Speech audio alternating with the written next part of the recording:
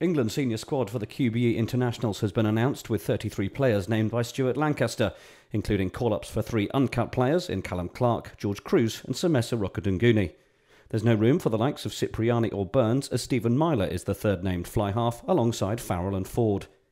Despite Chris Ashton and David Strettle performing well on the wings at Saracens, it's the Fijian flyer from Bath that has interested Lancaster. We spent a bit of time with him in June before we went on tour. But I know Andy's keen and Mike are keen to get working with him and to see, if he can adapt what he's done at Bath, which has been outstanding, into our system and our environment. We're actually very similar in the way we try and play the game.